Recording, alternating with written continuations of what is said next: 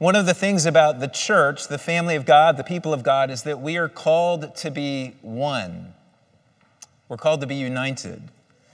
And this was a struggle, even in the earliest churches of the history of the church. If you read your New Testament, you'll see that there were struggles with this early on. And those struggles led to regular exhortations in the biblical witness to be unified, to maintain the unity that is a gift given to us by the Spirit of God. So just two examples of that. One from the letter to the Corinthians, 1 Corinthians 1, chapter 10. I appeal to you, brothers and sisters, by the name of our Lord Jesus Christ, that all of you agree and that there be no divisions among you, but that you be united in the same mind and the same judgment. Or Paul writing to the church in Rome that was having some issues of agreement there. There was some splintering going on between the strong and the weak, and they had differing opinions about things that they thought were very central and important. That should sound familiar. And he writes these words, may the God of endurance and encouragement grant you to live in such harmony with one another, in accord with Christ Jesus, that together you may with one voice glorify the God and Father of our Lord Jesus Christ. With one voice, glorify the God and Father of our Lord Jesus Christ. These are just two examples. There are so many more. There's a lot of data in the biblical witness about calling us to express our unity in Jesus in a deep way. And most of it, of course, is found in the New Testament. But our psalm today, Psalm 133, which is the text for our time together, the next psalm in the Psalms of Ascent that we've been studying over the summer, the 14th out of the 15, is a psalm all about unity. It's an Old Testament affirmation of the unity of God's people. And it's simple and powerful. And we'll explore this together today. A teaching, again, that's not difficult, but that is profound and that is profoundly challenging to all of us in our moment. And when I say our moment, let me explain. I mean the highly polarized cultural environment in which we all find ourselves. This polarization is fracturing churches across our nation and certainly beyond, over and over again. And we are not immune to these pressures, either here at Park Street Church or in any of the other churches in this city that we partner with who proclaim the gospel of Jesus. In fact, we all feel them deeply because they are in our midst. We feel them, many of us in the church, we feel them in our families, we feel them among our friend groups. It's different. And it makes this challenging in new ways. I've read a couple of articles recently that point to this difficult context. The first is called The Splintering of the Evangelical Soul, and it was published on April 16th by Tim Dalrymple, the CEO and president of Christianity Today. And this is his opening statement. New fractures are forming within the American evangelical movement, fractures that do not run along the usual regional, denominational, ethnic, or political lines. Couples, families, friends, and congregations once united in their commitment to Christ are now dividing over seemingly irreconcilable views of the world. In fact, they're not merely dividing, but becoming incomprehensible to one another. The second article is called The Six-Way Fracturing of Evangelicalism, and it was published on June 7th by Michael Graham with Skylar Flowers. And they do a taxonomy of the evangelical movement and talk about it fracturing into 6 different groups on the basis not due of any loosening grip on gospel essentials, but due to political, cultural, and socioeconomic differences. A quote from that article, "The tectonic plates are shifting underfoot. This fracturing will likely be irrevocable, not because our gospel essentials are not unifying enough, but because the divergence of ethical priorities, cultural engagement, racial attitudes, political visions/illusions, and their implications for philosophy of ministry mean that unity is fundamentally no longer tenable." End quote. What both of these articles are picking up on is that this is an unusual time in our history for the church, and particularly for the church that is referred to in these articles as the evangelical church that Park Street stands in the stream of, which is a church that affirms the authority of Scripture and the centrality of a relationship with Jesus as our Lord and King. Even these churches, those in this movement, are fracturing because of these realities culturally, socially, and politically around us. So it's a challenging time for us to embody the oneness of God's people, but it's incredibly important, central. It matters deeply to God. It matters deeply to me as well. When I was a young man being called into ministry by God, during that season of wrestling with him, the verse that he inscribed upon my heart was the verse that we read out of John chapter 17 today, from Jesus' high priestly prayer the night before he was crucified, where he prays to the Father about us, those who would come to know him and believe in him. He says that they may become perfectly one, so that the world may know that you sent me and loved them even as you loved me. This verse has so deeply impacted my ministry over the years. Our unity has a missional purpose, Jesus prays here. It matters. It shows to the world that the church, the gathered people of God who have faith in Jesus Christ, is not just a sociological phenomenon, but it's a supernatural reality. Because look at how it breaks down the barriers that splinter us out in the world. But in the church, you find people from all different walks of life and different perspectives and different political thoughts and ideological views coming together because we're united in one whose name is Jesus. And this is to show to the world, Jesus says. This is why he prays this the night before he's crucified. It's to show to the world that you, Father, sent me, he says, into the world. That this is a supernatural, divine reality, that I really did come from above to make something new and to reconcile all things. It matters deeply for our witness into the city, into our nation, into the world, this subject of the unity of God's people. So let's not think that it's just a marginal topic. It's not. It's very central to God's own heart and to the New Testament, and as we see here even, of course, to the Old Testament in Psalm 133. The missional power of unity is real, but the converse is also true. I had lunch with a friend that I studied with over in England, one of the nicest people that I know and the smartest people that I know, and he had grown up in the church and walked away from his faith in high school and has yet to come back. And we were talking, he knew I was a pastor, of course, we had studied together, and we were talking about the work and ministry and Jesus, and I was telling him about the compelling nature of these things in my experience, and he just said, well, look, Mark, if it's really true, then why are there over 38,000 denominations in the world?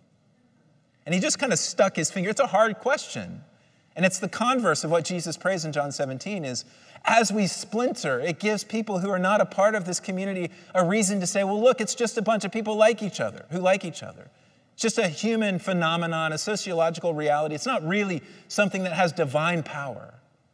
And that's what he was saying to me. And of course, I have my answers for those questions. If you want to talk about those afterwards, we can. But the reality is that sin still impacts the church, and we're never going to walk into this ideal as we are called to on the pages of Scripture. And they didn't in the very beginning, and we should take some comfort from that fact, but never rest in it. But it is, nonetheless, it's a deep scandal to the gospel, the divided church.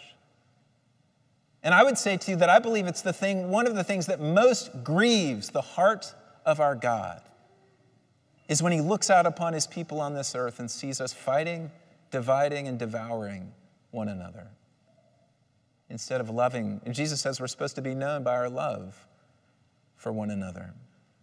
So it's deeply important. And our enemy knows this as well, if I can speak on this level for just a moment. He will use anything and everything that he can to take the church and splinter it apart.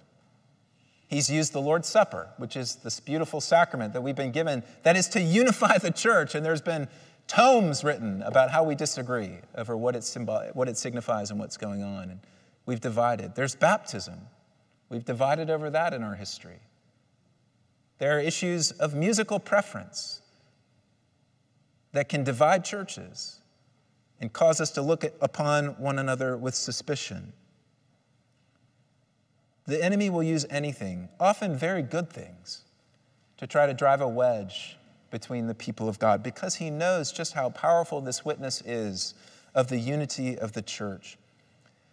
We had a great time, as I said, at All Church Camp, and one of the children's lessons that was taught by Christina, who does our children's ministry, was she used the prop of a puzzle, and all the kids got a different piece of the puzzle.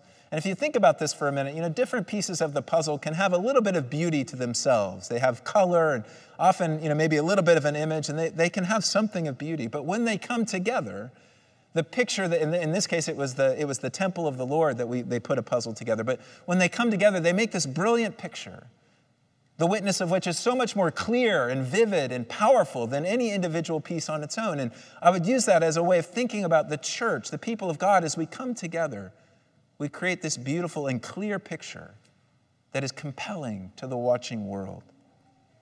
So it's a challenging time, though, for us to embody our oneness.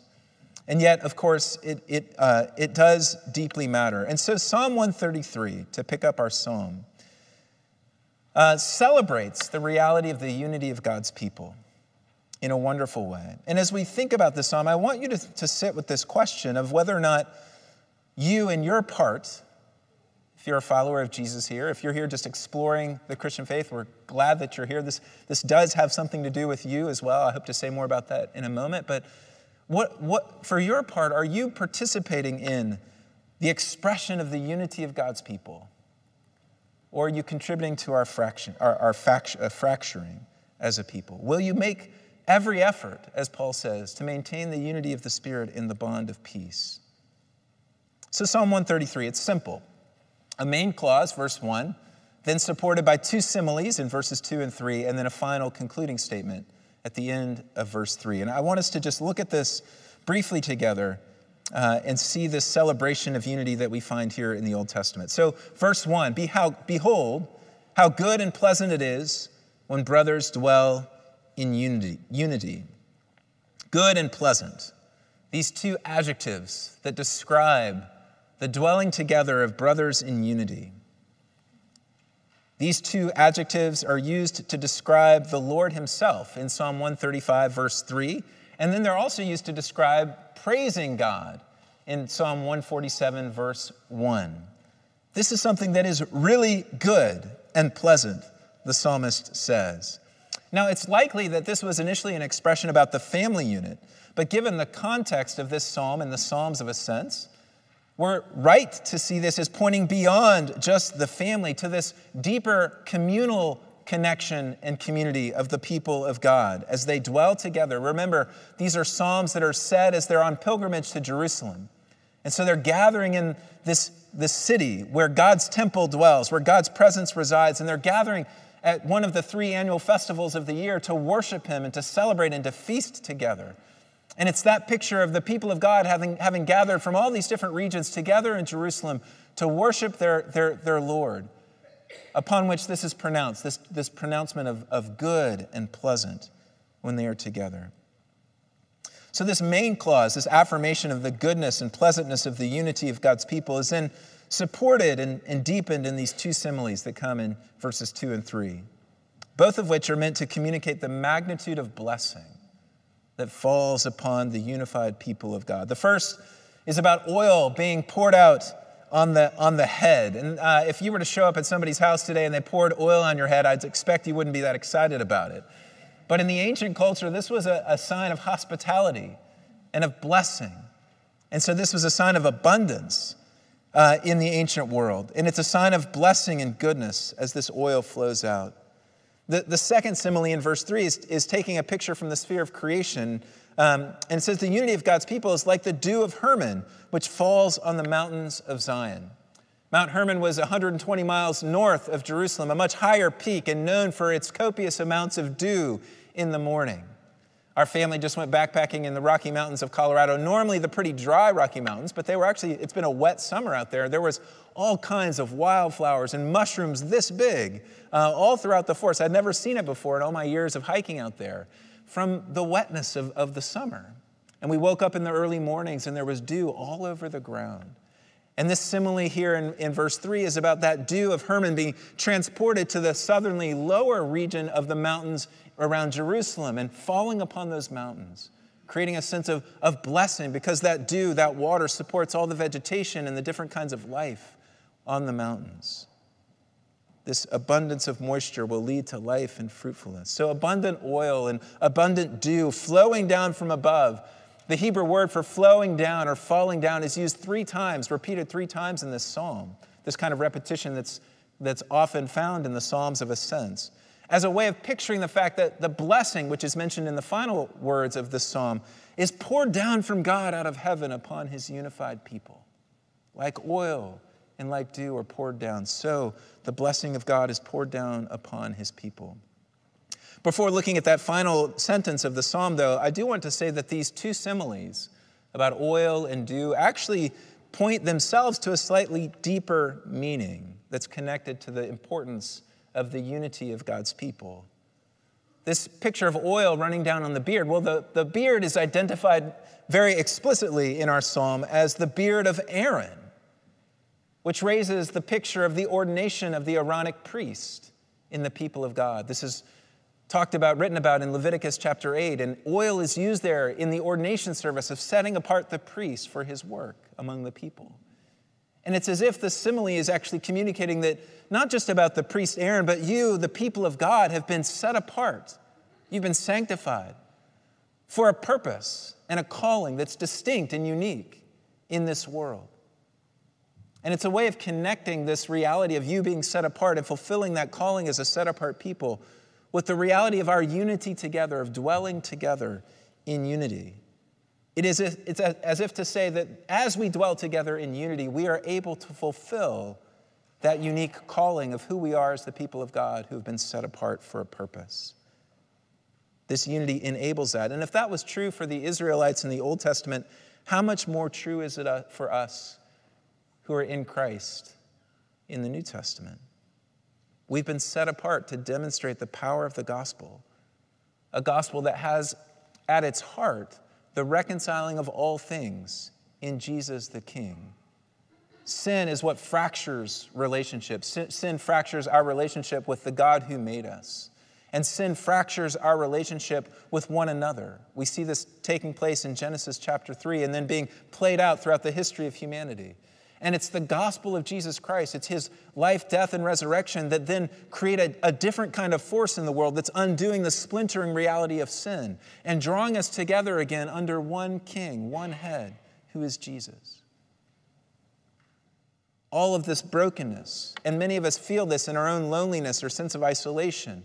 And if you're here this morning and exploring the Christian faith, I would say to you, one of the things that's so beautiful in the offer of the gospel is that you've been invited to be a part of a unified family of people where our relationships are defined by service and sacrifice and bearing one another's burdens in a community of people who deeply love one another because we have been deeply loved.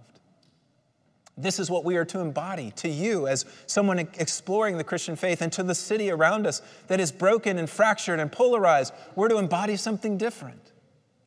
We fulfill our calling, that is, this being set apart as we walk forward in unity together. And that first simile about this oil points to that. The second simile about dew also points to something deeper. It points to this reality of fruitfulness and fruit bearing because the dew sustains life.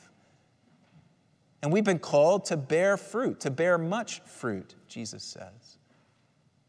It's as if the psalm is encouraging us to think about our dwelling together in unity as something that enables us to bear fruit as the people of God, to bear witness to him in a way that matters and makes a difference in our world. So these two similes about oil and dew point to these deeper realities. And then the psalmist concludes with this verse, with the last half of verse 3, "For there the Lord has commanded the blessing, life forevermore." The there here in this part of verse 3 is pointing back to Zion, back to Jerusalem. But more deeply than just pointing to this geographic location, it's pointing to the people of God gathered together in worship before the Lord. For there, on those unified people in worship before the living God in his presence, the Lord has commanded the blessing, life forevermore. God showers all of his blessings down upon his unified people. Life itself, like oil is poured out on the beard of Aaron, or like dew comes down on the Mount Hermon. So Psalm 133 has both this pronouncement in verse 1 that dwelling together in unity is good and pleasant, and then the declaration that it's here upon this unified people in Zion, in the presence of God, among his people who are gathered in his presence and worshiping him, that God has commanded blessings to be poured out, including even, he says, life forevermore. God pours out his blessings upon his unified people. I wonder, do we need any greater encouragement? Do we even need the New Testament to encourage us to be a unified people as the people of God? Don't we long for God and for his blessings? Don't we long for life forevermore? Well, this psalm encourages us to say you find that as you gather together in the presence of God. We don't do that in Jerusalem anymore. We do that in the church. We gather together here, and we are the new temple. We are the place where God dwells, and we find life and blessing. But as I said earlier, even if this psalm encourages us to pursue this unity, it is obviously not easy for us to do so. We easily dismiss people. We are slow to forgive when we're hurt. We tend to think that we see things correctly, and maybe we see things the only way they should be seen. We find it easy to dismiss people who view the world differently than we do, perhaps because they stand or sit in a different location and have a different vantage point. And on top of all of this, I should say that the present manifestation of this kind of sin of fracturing and splintering, what I would say is a very diabolical one, is this polarized culture in which we find ourselves today as a church. In illustrating the divisions that we face, Tim Dalrymple, in the article I mentioned earlier, writes this, quote, "One group within American evangelicalism believes our religious liberties have never been more firmly established. Another, that they have never been at greater risk. One group believes racism is still systemic in American society. Another, that the systemic racism push is a progressive program to redistribute wealth and power to angry radicals. One is more concerned with the insurrection at the Capitol. Another with the riots that followed the killing of George Floyd. One believes the Trump presidency was generationally damaging to Christian witness. Another that it was enormously beneficial. One believes the former president attempted a coup. Another that the Democrats stole the election. One believes masks and vaccines are marks of Christian love. Another that the rejection of the same is a mark of Christian courage." Now, as I read that quote out, I'm very confident that some of you were saying amen to one half of those sentences, and some of you were like, yeah, we got the other half. And that's the reality in which we find ourselves in our culture. So this is my question. With these cultural, social, and political realities pushing the church apart, and it's happening all over, how will we as a church respond to those pressures? I mean this seriously. How will we as a church respond to these fracturing tendencies in our culture that are impacting the evangelical church of our day? Will we become just another illustration of the fracturing that takes place all around us? Or will we, by the power of the Holy Spirit, walk in a new way, in unity together, demonstrating that something holds us together, and that is, of course, the gospel and Jesus himself, more than anything that can drive us apart? Because that's the challenge that we face.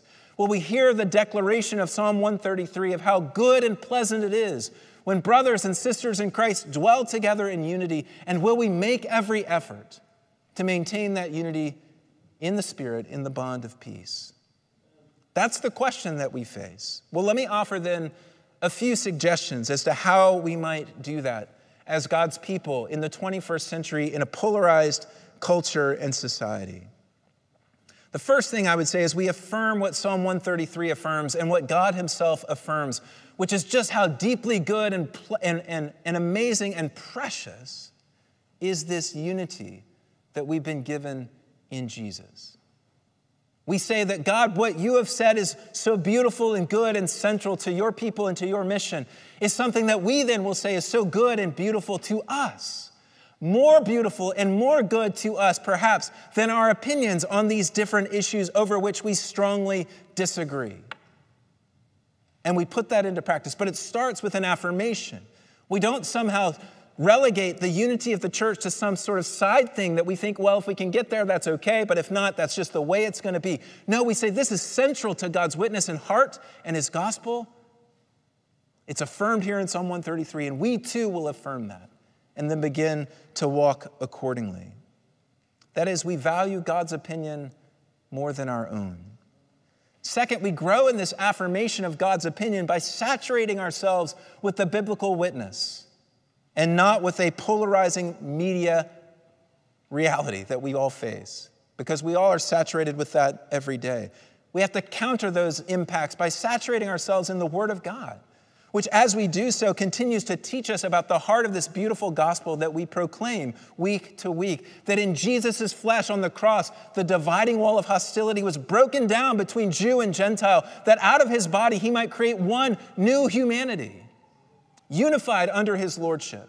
This is the great mystery, Paul says in Ephesians 3, that Gentiles are heirs of grace with the Jews, and we're called to be one family now under Jesus as King. And as we saturate ourselves with the biblical witness, we are reminded again and again of the gospel and of its heart, of its power to unify people from all different walks of life into one family that is a radical, countercultural, sacrificial community that's rooted in love, the love of God for us, our love for one another, and then, of course, our love for our neighbor.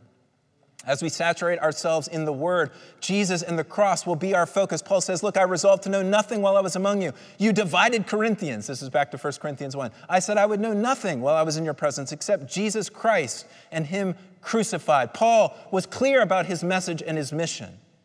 And as we saturate ourselves with the Scriptures, we will become clear about our message and our mission. We will know nothing but Christ and him crucified. And that will help us draw together.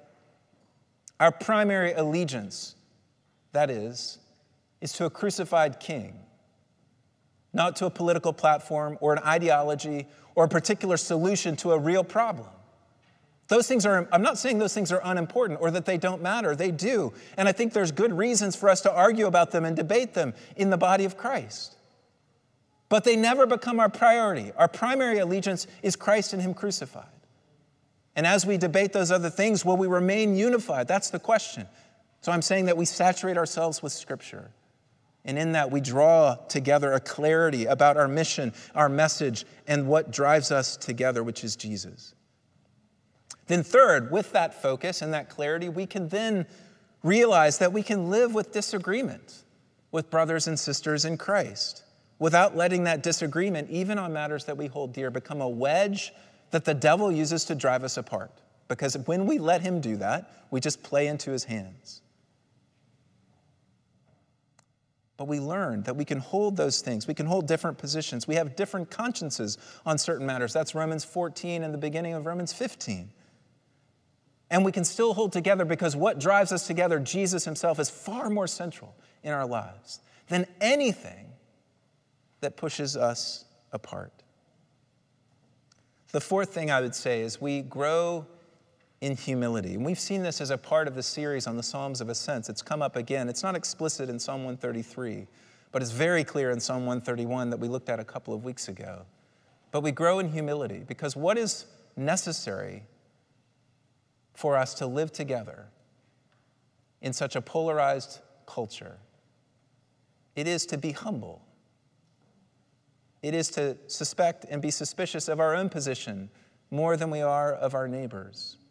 And it is our humility that allows us not to build straw men and to tear them down in argumentation, but to consider the strongest and best argument of someone who sees something different from us, and even to seek to learn from that person and how they see the world. That kind of humility will enable us to walk together in unity. A couple more things. Fifth, we become quick forgivers. We learn how to forgive, and we learn how to acknowledge our faults, our sharp tongues, our disunifying actions very quickly, and to go to that person and say, I'm sorry, I did this or I said this in a way that I shouldn't have. Would you please forgive me? And when somebody comes to us like that, we give them quick forgiveness. We don't withhold it, like we would long to receive if we had gone to someone asking for that forgiveness, because God forgives us. And all of this is the sixth point and really the final one, and it's really all of them together, is we walk by the Spirit of God. This is all the work of the Spirit. When you read about the work of the Holy Spirit in the New Testament, you read about the person of God dwelling among his people, And the fruit of the Spirit produces things like love, joy, peace, patience, kindness, goodness, faithfulness, gentleness, and self-control. These realities that actually enable a diverse people to walk together. The Holy Spirit is the one who, when he works in us and when we allow him to lead us, enables us to have the kinds of disposition that enable us to actually hold together amidst differences and debates, and to grow in love with one another. The Spirit enables us to bear with one another, to forgive each other, to be compassionate and caring and kind toward one another. No, this vision of unity that we get here in Psalm 133 and that we get all throughout the New Testament is a vision that's impossible, humanly speaking. And we should all just admit that. It's a great place to start. Look, we can't do this. But it's a vision that's entirely possible by the power of the Holy Spirit in our lives. And we're repeatedly exhorted again and again in the New Testament, walk not according to the flesh, not by the flesh, but by the Spirit. And as we walk by the Spirit, I trust, not only will those things develop in us, those character traits that enable us to hold together, but also we will be empowered. Spirit is divine empowerment to live this new radical life of love that we are called to live as the church. And we'll be able to walk into that. We cannot dwell together in unity outside of the Spirit's power. So this is important work. This is work that we should all be passionate about, and this is work that I think is incredibly relevant to our moment. And I want it to encourage us, Park Street Church, as the family of God, to be eager and to make every effort to maintain the unity of the Spirit in the bond of peace, to lean into our call as the people of God. We actually have a unique opportunity as a very broad church. Because one of the effects of this polarization in the culture, and it's going on in the church, is we just leave each other and we go to churches where people have the same ideology that we do so that we don't have to sit next to people that we completely disagree with. But you know, at Park Street, God has blessed us with great diversity and a tremendous opportunity to walk through a season of polarization in our culture and say, no, we're going to hold together in prioritizing Jesus as Lord, in what unites us being stronger than what could divide us. And as we do that together, God will be honored and glorified. He will. And it will be a profound witness to our city, to our nation, and beyond. This is not easy work, but it's Spirit-led work that allows us then as one people to engage the issues of the day, even as we may disagree over them, in a way that brings out glory for God. And that is the reality. This unified people wrestling in this way together is the reality that Psalm 133 says, upon which the Lord pours out his blessing. So all of that to say, we have a great opportunity to be blessed by God as we walk forward in a unified fashion as his people. Let's pray. Father, we thank you for this little psalm over which you pronounce tremendous blessing, goodness, and pleasantness upon your people dwelling together in unity. Forgive us, Lord, for all the ways that we violate your heart. Give us, O Lord, grace and humility to walk with one another, that with one voice we might glorify you, the God and Father of our Lord Jesus Christ. We ask that you would pour out your Spirit afresh and anew upon us as your people. And we ask this for the glory and honor and praise of your Son, in whose name we pray.